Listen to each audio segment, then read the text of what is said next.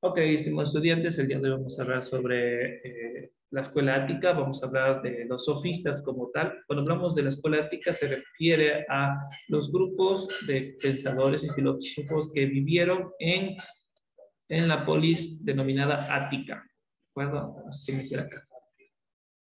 Para que se dé este fenómeno llamado sofista o los de sofos, aquellas personas que aman el conocimiento, aquí tuvo que darse un montón de movimientos, tanto en el plano político, en el plano militar y también en el plano del pensamiento cosmológico que ya venían los griegos posteriores a los presocráticos que ya hemos estudiado. Entonces, el contexto.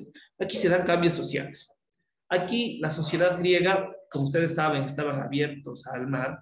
La sustitución de una sociedad agrícola y aristocrática por otra de carácter mercantil y democrático se consumó a finales del siglo VI y el segundo tercio, pues, del siglo V, a través de las terribles luchas civiles de la aristocracia que se resistía a perder el poder y el pueblo que aspiraba a conseguirlo. Estas luchas sociales internas. Aquí se da lo que se conoce como las guerras médicas. Entonces, desde el año del 500 al 479, del primer tercio, del siglo V, se desarrollaron las guerras médicas contra los persas. La importancia política de esta se debe a la innovación de las técnicas de guerra y el consiguiente ascenso de las clases más humildes, gracias a la participación de los hoplitas o infantes y los cetes, los remeros. ¿De acuerdo? Es decir, empezó una guerra en este periodo. Esto provocó dentro de los aristócratas, dentro de la gente ciudadana en las polis griegas, un pensamiento distinto que intentaba que cambiar primero el sentido de la guerra y segundo cambiar el pensamiento demasiado místico como lo tenían antiguamente. Hacerlo más normativo y objetivo. Entonces aquí de plano estaba la democracia en Grecia.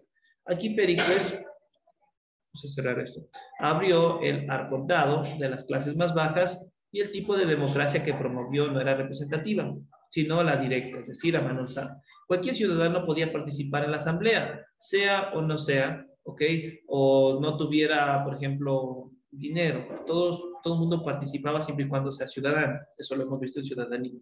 Aquí podemos decir que la iglesia, aquí todos los ciudadanos votan leyes y pagan impuestos y deciden si se da o no la guerra. También hay otro organismo llamado la Bulé, en la cual existían 500 miembros que aconsejaban a la iglesia. Los tribunales populares eran 6.000 ciudadanos elegidos por sorteo y juzgaban delitos, y los magistrados dirigen la política elegidos por un. Esto dentro del contexto, ¿no? Hablando de la democracia, vemos que existe una organización social ateniense, en la cual los esclavos eran la mayoría, el 50%, en los cuales no tenían derechos. Los ciudadanos son los únicos que pueden acudir a la iglesia, ¿ok? Y los metecos, que eran extranjeros sin derechos políticos, pero eran libres. Era la organización social en ese entonces cuando empezó la nueva filosofía ática. ¿Ok? Aquí vemos que existe un periodo llamado imperialismo, en el sentido de que había ciertos choques políticos aplicados culturalmente. Muchos conflictos de tipo del plano imperialista ateniense, en la cual solo un grupo de intelectuales quería mantener el poder. ¿Okay? Aquí también encontramos que dentro de los grandes pensadores estaban Genofonte, Fidia, Sófocles, Esquilo, Eurípides, Sócrates, Anaxágoras y los sofistas como tal. Aquí, como ustedes saben, estaban en guerra y estas guerras se las llaman las guerras púnicas. ¿Okay? ¿Qué sucedía aquí? Existía la guerra entre hermanos, se podría decir, entre Esparta y los griegos. ¿Okay? Entonces podemos decir que en la guerra del Peloponeso, Esparta logra derrotar a Atenas, esto en el 404. Aquí la toma del gobierno, aparece una nueva forma de gobierno eliminando el gobierno democrático, llamada los tiranos o los 30 tiranos, en los que se encontraba uno de los tíos de Platón, uno de los máximos filósofos. El año siguiente se restauró la democracia, aunque claramente viciada por la demagogia y los abusos del poder que propugna siempre una dictadura. Tales hechos provocan la creciente el desencanto de la referente a la vida pública. Ok, esto solo para hablar del contexto, no es tan importante, claro, en sí, pero es para ver el contexto y ese contexto hace que la gente empiece a pensar de distinta manera, como en la época presocrática donde todos vivían en paz. ¿De acuerdo? Entonces tuvieron varias guerras con los persas, también tuvieron guerra entre hermanos con las demás polis, cambiaron un sistema que era democrático a un sistema autocrático y dictatorial, y esto provocó también en las masas un pensamiento distinto. ¿Ok? Entonces vemos acá, se dieron cambios sociales por las guerras médicas, por primero la democracia y luego de la democracia un cambio abrupto al imperialismo ateniense por parte de ciertos ciudadanos griegos con el pensamiento distinto, y luego se da una guerra del Peloponeso donde Esparta asume el poder y luego se regresa a una pseudo democracia pero con toques autocráticos de ciertas personas. Eso en contexto. ¿Perdón? Eso es lo que cambió el pensamiento para que se dé una nueva filosofía. Ahora, vemos acá que los sofistas provocaron un giro humanista en el pensamiento. ¿Qué quiere decir humanista? Antropológico. Es decir, ahora sí ponen otra vez al ser humano como centro del universo, centro del mundo. Lo que más importa dentro de este mundo es el ser humano. No las guerras, no el plano mercantil, sino el ser humano como tal, como expresión libre. ¿Ok? Su filosofía no fue especulativa, sino práctica. Abandonaron la investigación sobre la naturaleza que lo hacían los presocráticos, ¿no? El origen de todo, el arge o el archa. Ahora ellos se centraron en qué? En el ser humano, porque veían la necesidad de precautelar la vida del ser humano y sus derechos. Ahí es, por eso el contexto, ¿no? De guerras, ahora el ser humano se vuelve como a apropiarse de la naturaleza humana y la importancia de la vida de los conciudadanos. ¿Okay? Abandonan los principios de investigación sobre la naturaleza y los fenómenos. ¿Okay? Ahora se dedican a lo que se denomina la filosofía de la cultura, en la cual ingresa la política, es decir, formas de gobierno, aquí lo vamos a ver con los postulados de Platón, a la crítica a la religión y cómo la religión puede llevarte al fracaso dentro de un gobierno, a la lingüística, por ejemplo, la oratoria, que era algo muy bien visto en aquel tiempo, el arte de hablar ante el público, y la sociología, estos cambios culturales, cómo afectan a la sociedad. Y algo muy importante, a la moral. ¿Ok? Aquí aparece ética y moral vista en el plano social griego. ¿Ok?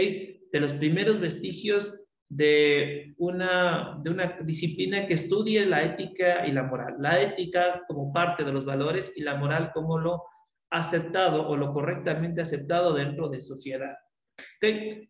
Se puede decir que los sofistas fueron los primeros ilustrados. ¿Qué quiere decir ilustrados? Gente que no, o sea, no es que son llenos de conocimiento, sino que son gente que le interesa conocer, gente que le interesa estudiar. ¿Y cómo estudiaban? Pues en soportes denominados enciclopedias.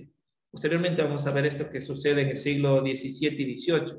Pero tenían ya sus textos, ya sean papiros, pero se ilustraban de eso. No solamente las personas, sino en textos escritos. Podemos decir que en aquellos tiempos ya estaba planteada una escritura como tal, en latín.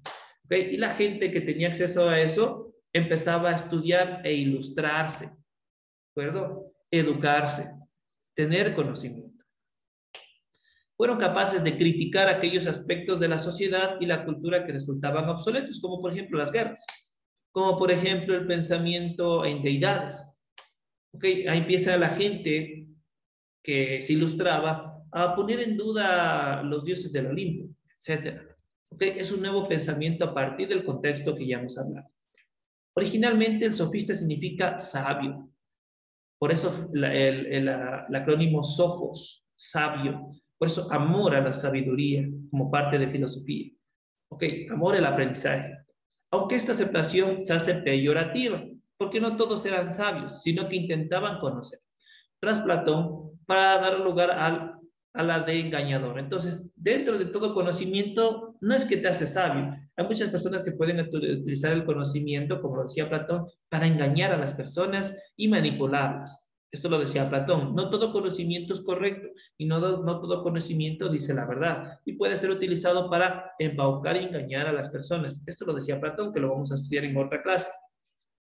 Acá, los extranjeros, viajeros y cultos conocedores de distintas formas de pensar y vivir la democracia existente en Grecia los atrajo.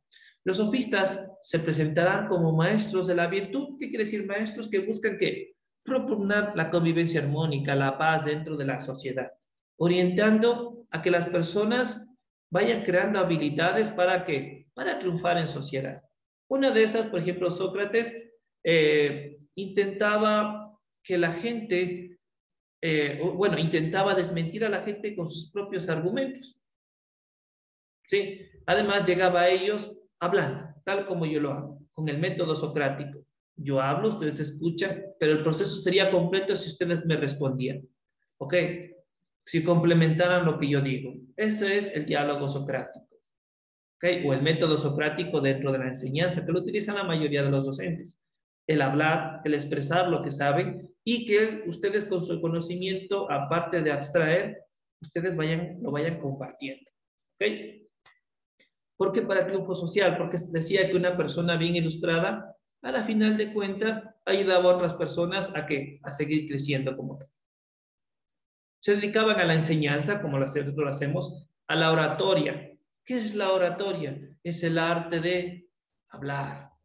Es el arte de expresarse al público de forma mucho más abierta, con un tono adecuado, llegando no solo al plano intelectual, sino al plano emocional de las personas. ¿Ok? Estos criticados por los aristócratas por cobrar sus clases. Entonces, ¿qué pasaba? Aquí aparecen con los áticos y los sofistas, aparecen los primeros docentes, que en aquel entonces los primeros docentes cobraban una pequeña comisión o una pequeña contribución voluntaria por las personas que iban a escuchar lo que cada uno decía. ¿Okay? Esto era realizado en patios abiertos, en casas, en parques, en donde el filósofo o el maestro iba y hablaba todo lo que conocía sobre ética y moral, sobre oratorio. Y al final de cuentas cobraban, como por ejemplo un artista callejero en un parque. ¿De acuerdo? Son los primeros en emplear los libros como método de enseñanza. De aquí aparece el método socrático y la forma enciclopedista de enseñar a la gente. Aparecieron los primeros textos para ilustrar, son los primeros pergaminos, ¿ok? Y no, algo importante de estos sofistas, no podían intervenir en política, pero formaban a los políticos. Es decir, eran los maestros de los políticos. Enseñaban a lo que los políticos sepan, primero cómo hablar, segundo, a cómo llegar a las masas y que las masas sepan corresponder sus emociones y y todas las obras que quieren realizar, ¿no? Sus ideales. ¿Okay? Y los preparaba mentalmente para asumir el poder. Es por eso que muchos maestros fueron parte del desarrollo, por ejemplo, como Carlomagno, ¿okay? Y bueno, un montón de emperadores que tuvieron de parte filósofos que les enseñaron. Vamos a ver acá. Nos quedan 10 minutitos. Podemos decir que existen tres interpretaciones que suelen darse al término sofística, ¿ok? Que busca el plano, ¿no? Sabio y enamorarse de la enseñanza y el conocimiento. Primero, existe un método de controversia. Este se entiende el término como un modo de argumentación basado en el diálogo astutamente dirigido por preguntas y respuestas para acorralar al contrincante, haciéndole llegar a la respuesta que desea en el que dirige el diálogo. Aquí la retórica como parte del arte del buen decir y la erística como el arte de la disputa o el debate son las artes que emplean en el debate obviamente para la finalidad de la consecución del éxito. ¿Ok? Es por eso que Sócrates enseña el método socrático para el debate o la retórica, en la cual él simplemente no se enojaba en primer lugar cuando debatía, dejaba que la otra persona hable y en base a sus argumentos ilógicos hacía una pregunta para que la misma persona se responda a aquella y se dé cuenta de que estaba en un error, que estaba en un sesgo intelectual y él mismo cambia. ¿De acuerdo? No hacía falta él llenarse de palabras o insultos o como en debates que se ponen enojados y se lanzan cosas, sino que en base a las palabras erróneas del otro, él pudiera darse cuenta de su ignorancia. ¿De acuerdo? En parte, eso lo vamos a estudiar en las siguientes clases. Como movimiento filosófico, la sofística trató de temas gnoseológicos, políticos, sociales y lingüísticos. Es decir, cómo adquieren el conocimiento hablando de nosología. En todos ellos se mostraron relativistas y escépticos. Esto es algo muy importante, porque el filósofo en aquella época, los sofistas, no es que tenían la verdad unívoca, no es que su verdad era completamente cierta, sino que su verdad podía ser cambiante y podían darse o dar el beneficio de la duda por las cosas que tal vez no creían en su momento. Es por eso es que eran escépticos y relativistas. Okay. Primero tenían que ver y luego creer y dejaban la posibilidad de conocer lo nuevo. También como sistema de educación, los sofistas representan como el primer intento de profesionalizar la enseñanza, es decir, los primeros docentes y maestros. Usaron el libro, como nosotros lo hacemos actualmente, o un texto digital, los contextos actuales, como apoyo para sus enseñanzas y cobraban por impartirlas. ¿Ok? Por ejemplo, nosotros nos pagan por enseñar, porque hemos tenido una preparación para hacer. En aquellos tiempos ellos también.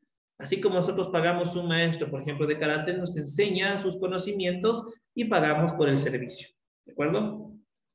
Es por eso que muchos políticos odiaban esto porque decían que la educación debería ser gratuita, mas sin embargo, era una forma de vivir para ellos, una forma de mantenerse.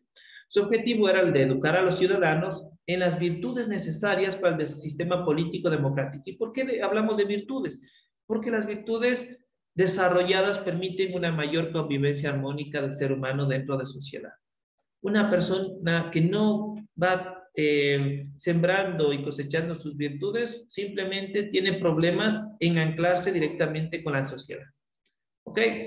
Nosotros podemos aquí hablar de las generaciones, pues, que se dieron a partir de la filosofía. En la primera generación de la filosofía presocrática, nosotros vemos que antes de eso, ellos tenían un pensamiento mucho más adaptado a la naturaleza. Posteriormente, después de las guerras, aquí centran su razón en el ser humano, tienen un papel más crítico en la política, un papel importante dentro de cómo debe establecer la virtud la persona dentro de la sociedad, etc. ¿Ok? Y aquí aparecen varios filósofos como Calícletes, Antifonte, Trasimaco y Critias. ¿Ok? Que no hemos de estudiar, pero vamos a estudiar a los más relevantes. ¿Ok? Aquí podemos ver lo que nos dice el señor Pericles, ¿ok? El hombre es la medida de todas las cosas, de las que son en tanto que son, y las que no son en tanto que no son, ¿sí? Denle ustedes su significancia. Aquí podemos ver que este señor lo que intentaba hacer es que su discurso sea persuasivo. ¿Qué es la persuasión y qué es el discurso? Discurso va del plano de la mano de la oratoria, en la cual trata que las personas se conecten al pensamiento del orador. ¿Y qué es persuasivo? Intentar en base a palabras y argumentos lógicos que la persona empiece a pensar igual que tú. Y ese pensamiento se corresponda al tuyo y piensen de la misma manera. Esa es la persuasión, intentar sobre todas las maneras que tú pienses igual que el otro. ¿Ok? Aquí este señor intentaba, pues, que la gente, que los jóvenes adquirieran estas habilidades de cómo expresar y cómo que las otras personas se apropien de su argumento. ¿Ok? Esta persona, pues, luego fue acusado y murió en un naufragio mientras huía. Entonces, ¿esta persona qué hizo? Defendió el relativismo genológico y la moral, es decir, cómo se adquiere el conocimiento y cómo este conocimiento está aplicado a la convivencia armónica dentro de la sociedad, válidamente aceptado, negando que se hicieran verdades y valores universalmente válidos. Nos hablaba también de las leyes de los hombres, en la cual decía que las leyes impuestas y adquiridas son el fruto del consenso humano, es decir, tú cómo adquieres o cómo creas leyes cuando otros humanos están de acuerdo en realizarlas. ¿Ok? ¿Y para qué sirven las leyes en el plano ético? Nos sirven para controlar el comportamiento de las personas para que no exista un estado de anarquía. Un estado de anarquía es cuando no existen leyes y la gente se comporta como desea. Como mucha gente en la actualidad piensa, hay que dejar al niño que sea lo que sea. No hay que darle reglas, no hay que darle ningún tipo de normamiento, porque el niño es libre desde que nace. Esto no es cierto. Los antiguos filósofos sabían que desde niños tenían que ser normados para que de adultos no sean esclavos de su propio desorden. ¿Ok? Defiende que hay que mantener las leyes y si estas, siempre y cuando estas parezcan o ser buenas para las demás personas, o las demás personas las acepten como leyes válidas. ¿Ok? También nos decía, con respecto a los dioses, de los dioses no puedo saber ni qué son, ni qué no son, ni qué aspecto tienen, pues múltiple es lo que impide saber, tanto la no patiencia de lo ente mismo, como del ser breve de la vida del hombre. ¿Ok? Pone en duda, pues, el pensamiento cosmológico. Aquí, hablando de Georgias, esta vemos que no vamos a hablar directamente de su biografía, vamos a expresar qué es lo que hizo y qué es lo que hacía por cuestión de tiempo. Era un gran orador. Este se dedicó a enseñar el arte de la retórica, es decir, la forma como hablar. Cuando ustedes ven al expresidente, bueno, por ejemplo, a varios expresidentes como, se me fue los nombres ahorita. Por ejemplo, Rafael Correa tiene una gran retórica con respecto al cómo hablar, al cómo expresarse. También ciertos presidentes como Fabián Alarcón o Sixto Durán Ballín, en la forma como expresarse, ellos fueron educados en la retórica. ¿De acuerdo? Esta arte de retórica, ¿qué es lo que hace? Apropia al oyente y hace que se conecte con sus ideas. ¿Ok? Nos decía que el enseñar el arte de la retórica es un camino adecuado para acceder al poder. Es decir, por ejemplo, si ustedes al rato quieren ser un gran político, tienen que manejar completamente el arte de la retórica porque esto les va a dar conexión con el grupo y el grupo se apropia de ustedes. Por eso que Rafael Correa tiene tantos adeptos, porque llega a las personas más que todo en el plano emocional, más que en el lógico. Y esto es el arte de la retórica. ¿Ok? Defendió el relativismo y defendió el escepticismo, es decir, la apertura de ver para creer y la apertura de los nuevos conocimientos. Entre sus tres postulados, el ser no existe y si existiera no podría ser conocido. Y si pudiera ser conocido no podría ser comunicado, según sus pensamientos. ¿Ok? Por cuestiones de tiempo ya no nos alcanza, pues aquí vemos a qué defienden. Pueden tomarle captura, pero la próxima semana vamos a hablar, o la próxima clase vamos a hablar con respecto a los tres grandes filósofos dentro de la filosofía ática sofista, que son Sócrates, Platón y Aristóteles, y cómo estos ven a la sociedad y cómo implantan nuevos conocimientos para una convivencia pacífica, armónica, centrada en el ser humano. ¿De acuerdo? Listo, chicos, vamos a finalizar por cuestiones de tiempo.